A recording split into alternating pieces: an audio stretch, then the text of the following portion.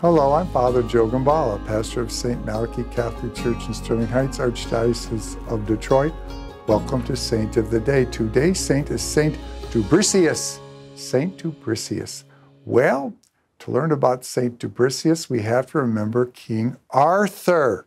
Now, most of us know about the legend of King Arthur, him pulling the sword out of the stone and becoming king.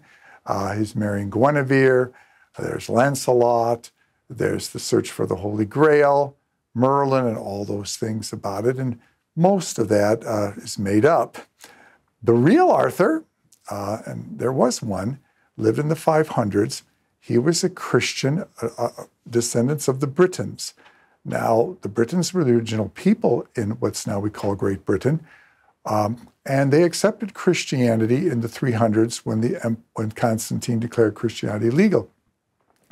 But about 140 years later, the Romans pulled their troops out of England, and England was invaded by the Anglo tribe and the Saxon tribe, who were pagans from what's now modern-day Germany. And these pagan tribes pushed the Britons into what's now modern Wales and the Cornwall Peninsula. And kept pushing them until a leader by the name of Arthur rallied the Britons, and in a great battle defeated the Saxons and stopped their conquest over the rest of the Christian lands.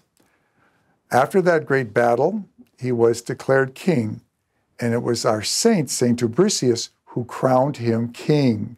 He was born in modern-day Wales, a very holy man, founded a number of monasteries, and did everything that he could to revive the faith and strengthen the faith among the people now living in Wales and in Cornwall.